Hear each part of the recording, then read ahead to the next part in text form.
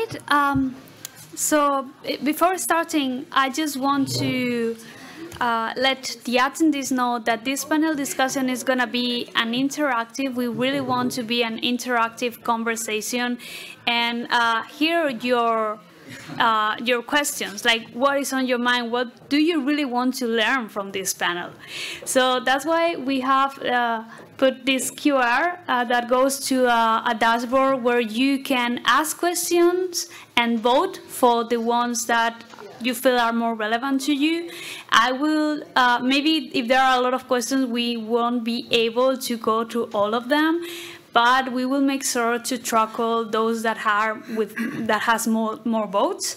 So I just want to make sure that it's working before getting it started. So if someone can do like a test in the dashboard, and so I can see if it's working or not. Yeah, I say thank you so much, whoever added. Just want to take a picture of people. People are taking pictures. Can I take a picture? Sure.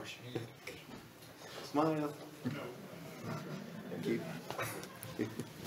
All right, and with that, okay, thank you so much for the test questions. I say it right now. So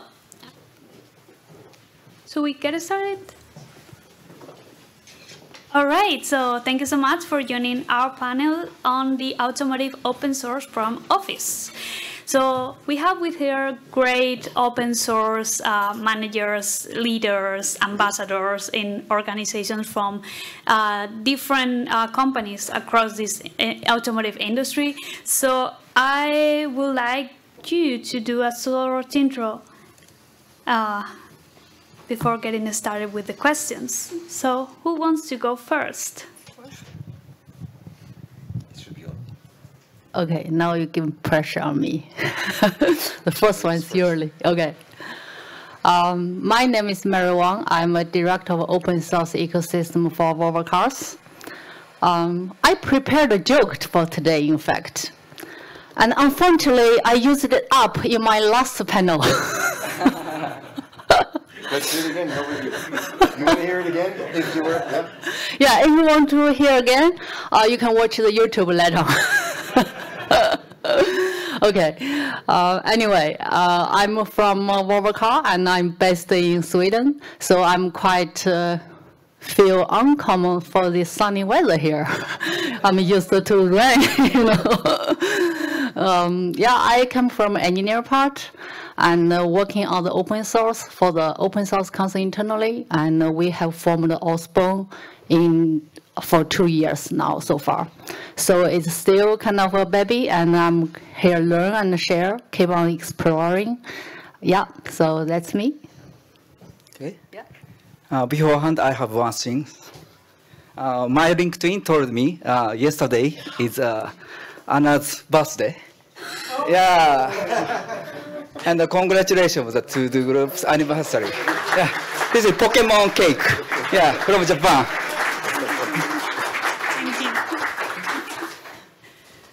Yeah. So I'm Masato Endo from Toyota Motor Corporation. I'm a manager of the software development in Toyota, and I also manager of the OSPO of Toyota. And I'm engaged in the many community works like Open Chain as a board member and automotive chair. And recently I became the evangelist in Japan of Linux Foundation. And I also engaged in the OIN and so on. And AGL also. Yeah, so nice to meet you. Thank you. So, hello, my name is Wolfgang Gehring. I'm a FOSS ambassador and OSPO lead at Mercedes-Benz Tech Innovation, based in Germany. And we've been working with open source for quite a few years now. Still learning, obviously, because that's the beauty of open source, right? Collaborating, learning from each other. And that's why we're here. And thanks for joining the panel, everybody, and thanks for organizing, Anna. Thank you. So before getting started with the audience questions that we are starting to get a lot, I feel like the first introductory questions to set the ground is why having an OSPO is important for your company and for the automotive industry based on your experience. Okay, I'll just start, yeah. So why is it important to have an OSPO for our company? So the thing is, we started doing open source quite a long time ago, but everybody was kind of getting engaged in open source, and we weren't really supposed to, but you know, you kind of start interacting and learning and doing things. But if in a big company, every division somehow is doing somehow open source, you know, you're not doing it in a concerted and organized fashion. That invites a lot of risks into your company that are associated with open source, and you're also not getting the full value because you're not coordinating with everybody else. And so that's why I think it's absolutely essential to have an open source office in a big company. There are still companies, of course, that say, yeah, we don't do open source, but they're probably just in denial, to be really honest, right? Because I think software development these days is just not possible without open source anymore. So better to realize you are doing open source, and to get the most benefit from it is by having an OSPO. Very good answer. Thanks. From my aspects, why we form OSPO in our company, since you haven't formed it for decades, why you form it now, as we know, like in the infotainment system today, 90% of the code is made of open source. So compliance is one part, and of course you use a lot of open source, you do this upstream, you do the contribution and collaboration. So from the OSPO, from one aspect, it's like a governance. In a big company, you need a governance organization to own the responsibility, to own this clear border with IP, with engineering or R&D, with purchase, etc. So by not having an OSPO, it will make this work quite challengeable. I think software in our industry become important day by day, and of course, open source is also very important. And on the other hand, our industry is very traditional. So if some engineer want to use or contribute to open source, some barriers exist inside the company or outside. So we'd like to clear the barrier and to support the engineers is our mission. And our industry is very big, and almost software is coming from the suppliers. So at the same time, supply chain management is very important in our industry of open source software also. So this is the characteristic of our industry. So we're gonna start with the audience questions. The first one is related to how does the upper management, how do you get the upper management to sign off open source activities or like initiative, like for instance the open source manifesto? Like how do you get that? Get buy-in by management and approve and leverage on a company level? Okay, so how do you convince management? Basically, you have to show them. You have to show them the value of open source. You have to make it clear to them that you cannot develop software anymore these days without open source. I think that's okay, I'm preaching to the choir. Everybody is like, duh, but not everybody outside of software development knows this, so you have to show them. Look, 86% of the code in our industry consists of open source, in a software project. Yeah, 100% of software development projects use open source somewhere in their development. That's the finding from the latest study from the Synopsys open source security risk analysis report from last year. They divided into industries, so if I'm not mistaken, 86% was the automotive industry. So, and then you show them, if we don't do it, like really do it with an OSPO, you're also inviting a lot of risks, and they can have grave consequences. So at this point, I think everybody should agree, okay. Plus, you can use it to influence sectors of your industry. For example, in the car industry, software-defined vehicle, you're either there or you're not. And if you're not there, you're not participating. So that's another reason why to have an OSPO is good, right? And so open source manifesto you mentioned. So we published that in 2018, and this is a public commitment to say, yes, we believe in open source. We will allow our engineers to participate in open source, and we will give them the time to. And actually, we don't just allow it, we will send them on that mission actively. Please be there in open source. And that hopefully should be convincing. Shane's left. He's like, yeah, come on. I just love the hopefully the doubt character. Sorry, no doubt. Yes, I think most of the companies have their open source manifesto, like Mercedes-Benz, for example. It's open and in their website, and I have watched it for a while. So we have similar internally as well, so both for managers and for engineers. For managers, how you convince them, how you make them buy in. For the engineering, how you support them, both from the practical implementation type work, etc. I think it's very important to have this manifesto in place. It's attitude, and it's a kind of company's vision, and also you use this to interact with your software strategy. For example, how make people realize that software not only like close your door to make it by yourself, or just like before you buy it from a supplier. So, yeah.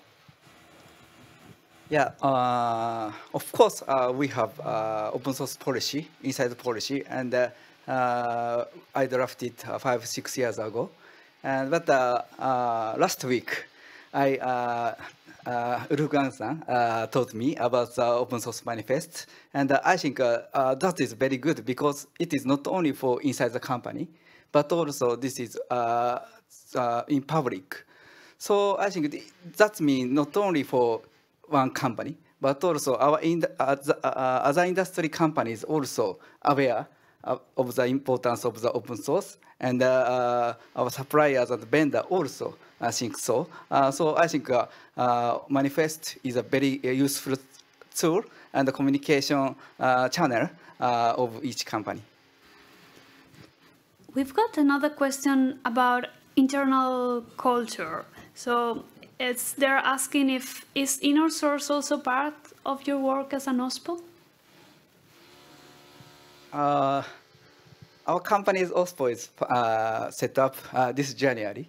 So we not do many inner source works, but of course we already do some inner source project, and we discuss and we'd like to support them. So the answer is yes.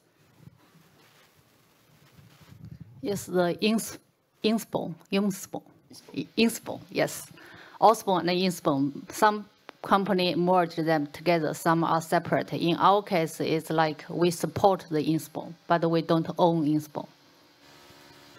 Yeah, so as she said, some companies have separate ISPOs and OSPOs. I think the majority would have it together, and in our case, it's also like, so our OSPO or our center of competence also takes care of inner source. Very important as well to have that, I think. Another question we have, so what percentage of activities overseen by the OSPO involve leveraging open source innovation? And what percentage covers upstream contributions? So what's the percentage? Yeah, I think it's in terms of hours spent working on one activity versus another. And it might be like a mix, like one is OSPO involved leveraging open source innovation and doing like education on upstream contribution, I guess. If someone who's wrote this question wants to better explain this question, you can raise, okay. So every OSPO has this challenge of justifying their activities. And you might have people asking, like, why do you have so many engineers contributing code back to upstream? We are paying their salaries. But at the same time, there are technologies that you are leveraging from the community back into commercial products, let's say. So I was wondering, your activities, how much time do you spend on upstream contribution, and how many activities or percentage you spend on getting stuff from downstream into commercial products? Okay, understand the question, I think. I have no idea. We don't actually measure it, right? Estimate. It's a part of an engineer's job to, leverage, to use it, but also we tell them, please, if you find a bug, make an upstream contribution.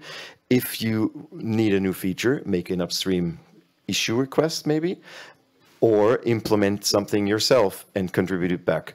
But I really have no idea how. So in general, engineers tend to be interacting with the open source community. But as a matter of fact, though, we have set up a project to find out how much people are spending outside of their project with other open source projects, but I don't have the numbers yet. Okay, sorry.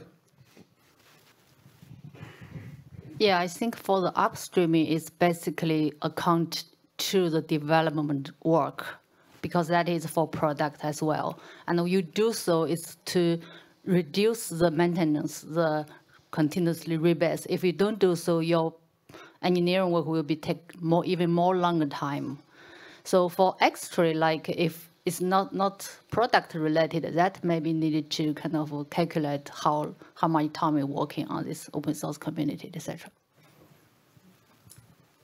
In this period, our OSPO and our open source activity is an initial stage. So it is very difficult to define that. So we now promote. So no limit. But every boss of each division gives many tasks, not only for open source tasks. So we support it, is our situation. There's a question around challenges. What would you see your biggest challenges in your role for the next 2-3 years? I know you need to process this because it's like, okay, how do I see myself in the next 2-3 years? Okay, I'll start, yeah. Okay, so we're very good at using open source. That's the easy part, right? Well, I mean, you still need to deal with all the licenses, you need to educate your engineers and so forth. Okay, but that's done.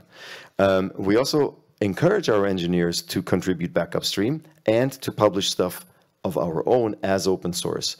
And we're getting better and better at more and more contributions. But I have to admit, the number of open source projects that we publish could be more. And it's a process that takes years. First you have to get it into the mindset to think open source first. And I think in the engineering departments, we're pretty good at that. But we have published stuff of our own. You can look on our website, open source mercedes-benz.com. You'll find projects. But there could be more. And there will be more because we're incentivizing more and more. And maybe we'll have a big project next year. I don't want to announce it because if it's not working out, then okay. But I am very confident and positive. But I think that's a challenge because we want to contribute more as publishing our open source. Now I think it's so great to sit in the middle. While he talks, I can think. For the challenges we have today, I think it's by standing on all of the giant's shoulder, we have kind of a lot of benefits or advantage to make things done, make this all of the fundamental work and doing this implementation, etc. But what is the challenges in 2 or 3 years? I think it's very easy for me. What they are suffering today, maybe is what we will suffer tomorrow. I think most big challenge is change the culture, traditional culture to the open source culture, and not only for our company, but also Japanese companies also, and the automotive companies also. So I think it takes time, but 2-3 years later, I think numbers of OSPO in our industry and the Japanese companies become double is my target. Yeah. Yes, I have one more. So I think for the challenge for me, or at least I feel like how you bring the business value to your company in the business aspects more than in the door, like the implementation or automation or etc. So how you can make sure what you are doing now is not just cost the company's money, but bring the money back, use a data-driven, transparent way or model. So. Good point. Yeah. You can keep it and go first. So the next question is about licenses. So they're asking, what do you see, like how do you handle liabilities, liabilities for the cars using open source? And they put an example of the GPL license that says software delivered as it is, like what are the processes, or are there any directions on how in your company you address these licenses? Okay, I can start. In vehicle, there's band license, three band license. So like no GPLv3, for example. But for all other restricted license, we have a kind of strict process to handle that. I think all the companies do that, to integrate this policy into your scanning tool and to integrate this policy into your CI, continuous integration chain. Depends on if this vehicle is related or not. If it's this product or software will be used in the vehicle and the services. If it's detected it's the forbidden license, sorry, your CI chain will be broken. It's interrupted automatically. Yeah, for permissive one, it's quite okay because it's not a big deal in this case. I think license is the intention of each engineers. So it is very important to respect that. So I every time to inform that very basic things. And of course, I think risks of the license is different from each use case and the scale of using. So I think to tell the very simple policy has a risk because misunderstandings happen. So we'd like to inform the basic philosophy and to discuss in detail of the each use case. Yeah, so basically what both of you said, software that goes into the vehicle is looked at very, very carefully, and licenses are evaluated. We evaluate all the licenses, and permissive ones are okay, and restrictive ones, you know, take care, be careful, and no copy left inside the vehicle and so forth. Yeah, I think it makes sense. Yeah. Huh? My understanding is on embedded technologies. Sorry, it's please record it. Hello. My question is on the embedded technologies. Generally, you cannot get rid of GPL license. Even if you take a vehicle, every electronic control unit will definitely have a GPL component. So how exactly you are managing your proprietary code as well as GPL inside the ECUs?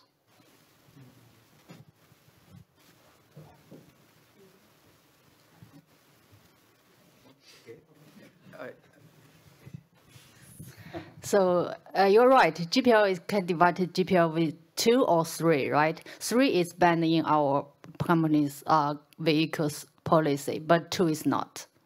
So 2 is fine. We just follow what the GPLv2 requirement and fulfill the license compliance for each. So you're right. The many GPLv2 open source, including ECUs, all suppliers, or ourselves. Yeah, but once you are doing this correct for this open source license compliance, following this open chain standard, that's no problem.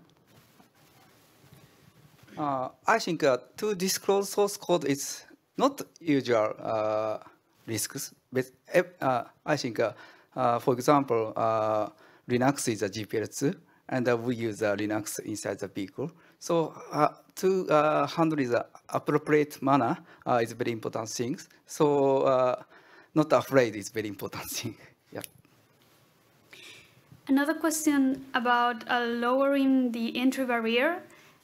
So how do you in your organization lower this entry barrier for open source usage and for open source contributions? Are there any best practices?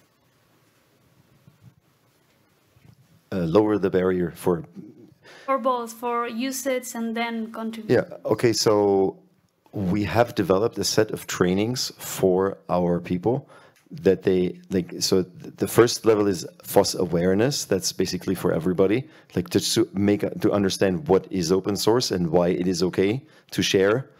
And then the second one is a use training. And so every engineer who uses open source in their software development, which means everybody, they have to do this training, and it just gives them an overview of what they should do, what they shouldn't do, what they're not allowed to do, and how to handle it. And the training is actually really nice, and we even won an e-learning award for it. Yeah, and so I think that lowers the barrier, because at first people are like, okay, what do I need to do? Whatever. Do the training. That should answer all the questions. If you still have questions, you can approach us and we'll help you. And we have another training for contribution and another training for publication. Yeah, and so that also should lower the barrier, I think, and help them to do it in a compliant way. I think we lower the barrier from the efficiency way. For example, when engineers request open source with GPL v2, find how fast you can give them the answer, yes or no, or approved or not. For the contribution part, it's the same, like focus on these three areas, the project itself, and then for the compliance part, and then you need to have the legal people or patent people in place. So instead of previously, before we formed OSPO, one open source contribution project maybe take 1 month or even more. But now after the OSPO is formed and aligned with the legal people, patent people together, so once we have an open source contribution project request in a week, so basically in a week it will be published in GitHub. We prepare every education materials for every needs. For example, I think education of the open source is not only for engineers, but also, for example, salespeople making the smartphone application, or purchase department make the contract about open source with vendors, salespeople. So I think so initial basic level education is needed for all employees. Fortunately, our country is animation and comic is very popular. So we make the e-learning tool using the comics. So everyone can read very easily and to understand well. So, but of course, for engineers materials is a very detailed process exists.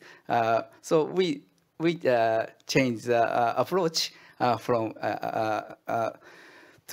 for each needs. This is our strategy. Yeah, so I saw the trainings, I saw the comics Masato-san showed me, and it's really cool, really nice Japanese style comic. Everybody can read. It was in Japanese, I couldn't read. But, Yeah. No, but it was nice. I'd like to translate English, and if it's possible, I'd like to disclose. But the material holder is the IP division, so tough negotiation. Yeah. Just a follow-up question on the training material. You can just repeat the question. Are they on the open source license?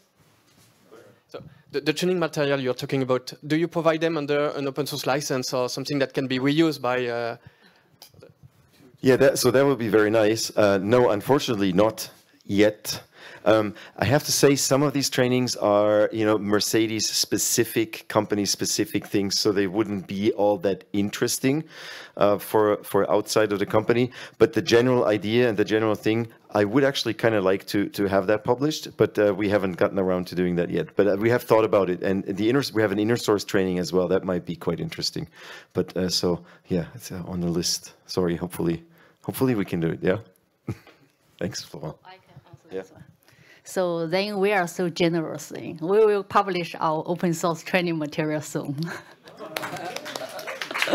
So we generally have 3 type of training course.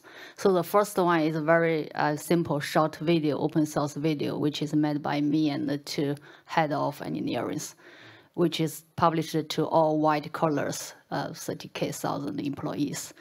The second one is the focus on this engineering and leadership. So this is type 1. The other one is e-learning course. So you do not need teacher there, but it's in the system. What we are trying to make it as open source, probably will be open source engineering one. Yeah. Okay, because there is another question in terms of setup. So they're asking how many people and with which qualifications are in your OSPO.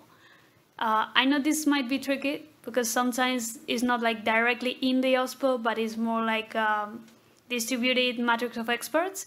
But if you can get a glance on like top qualifications of these open source matrix of experts that are working in the OSPO or really close to the OSPO, to the audience. Okay, so I think the most important skill sets are techies. Obviously, it's a technical topic. You need IT techie guys in there. Then we have community management, because a lot of times that is overlooked. But one of my community managers is right here, and she's smiling. She's like, "Thank you for mentioning it." Very important, because a lot of times engineers are very good at coding, but they're not so good at community management. And they think, hey, if I publish my code and it's good, everybody will automatically find out about it and use it. And obviously that's not the case. So you need community management. Very important as well, you need legal and governance, because they're the ones who understand all the legalese stuff and the licenses and all that, and that's very essential as well, right? So I think this is a skill set, I think, that could be typical, but of course, according to your company, could be different as well. Yes, I think it's quite different between companies and companies. But basically, you focus on either consumption part, contribution part, or collaboration part, or you focus on one people is responsible for everything, but then you divide the system architecture or developer, which is focused on the automation and the implementation or tool analyzation, etc. So in our case, it's like covering both, I would say. It's not, we don't have so much clearly divided this responsibility, but working as a whole team. Because the team is so small, you can shift the focus on each period, but it's feel like if you separate 2 kind of standalone, it will miss the teamwork. So we are kind of like shift each period. Like this period, we would like working on, let's say, fulfill the open chain conformal program. Okay, let's work on this project this 3 months or this half a year, like that. Yeah, I think skill is important, but most important thing is mindset and passion for open source activities. Because in big companies, almost all infrastructures exist, and everyone can work inside the company. But open source work is have to communicate with community and other companies' people. This is very different skill set and mindset is needed. So, and this is, it is very important for the passion to continue that. This is my opinion. Yeah. Yeah. Thank you. You mentioned that most of your code is coming from suppliers like tier 1 or tier 2, like. So do you have any process defined? Like, whose responsibility is it? Do you expect as a criteria in deciding the supplier that they need to have an OSPO office within them organization, or that's not an important criteria? And the second question was, I think most of your suppliers will share the code in a form of binaries where you don't have an access to the source code. My question is, why do you need technical people in automotive industry in OSPO divisions? I understand you need to have e-learning and other things to educate people, but when it comes to review, why do you need technical guys in automation industry?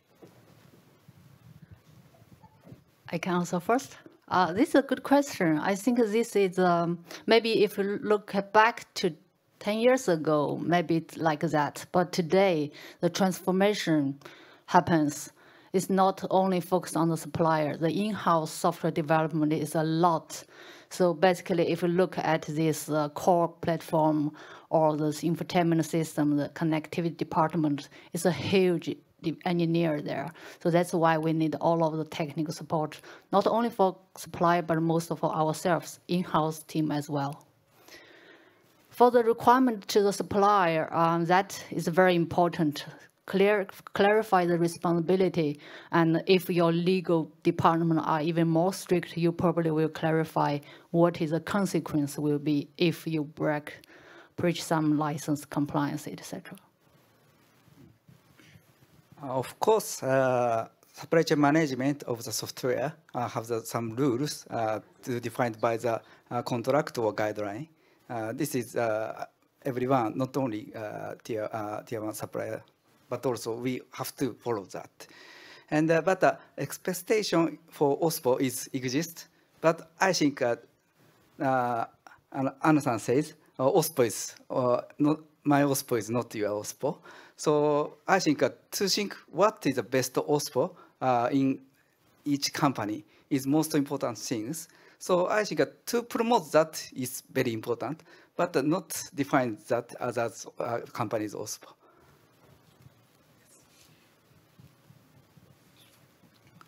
So there's another question, but I might phrase it wrong. So please, the person that asked this, if they want to elaborate more. So there is a question on what is your process in long-term support and maintenance from this Tier 1 or Silicon Linux provider? Like, what is the process you follow to provide this support and maintenance? Is that right? I don't know who asked this question. So the question was long-term support and maintenance for Tier 1 or Silicon Linux provider. Example, the Cyber Resiliency Act. Okay. The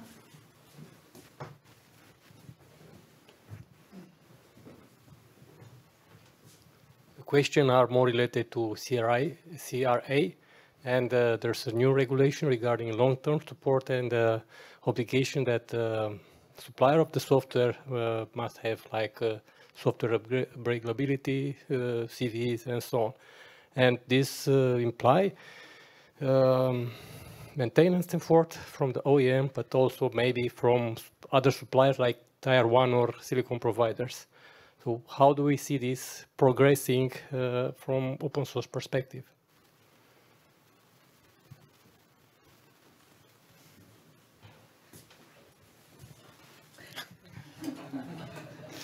Okay, so if I understand the question correctly, the CRA has been, passed just very recently. We have now 3 years to implement the requirements, and a lot of the requirements are not clear yet exactly what they mean. There are like 40-some regulations that need to be worked out in more detail, and that's exactly what's now being worked on. So the Eclipse Foundation has,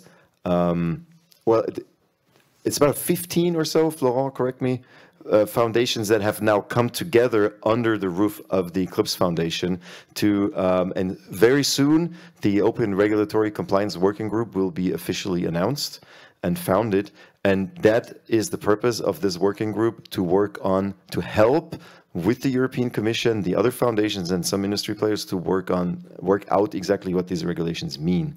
Okay, and so right now I can't answer the question really, but the whole CRA will change the way software is being developed. Like, not just in automotive, like across the software industry, right? And so, yeah, we'll see. There's a follow-up question. Okay.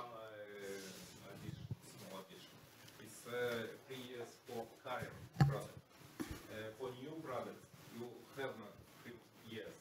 So it should be implemented immediately. Can you just, before the recording, just say the name? Okay. Repeat again. So one notice, small notice. 3 years you have for current products. For new products, you have not such delay. You must implement CRA immediately.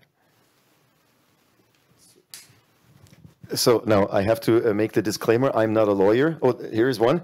But I think CRA immediately is not possible because the regulation is not clear exactly what it means. You want to say something to that? Yeah. Just for clarity, according to Article 57.2, it'll be enforceable 3 years after enactment, so February 2027.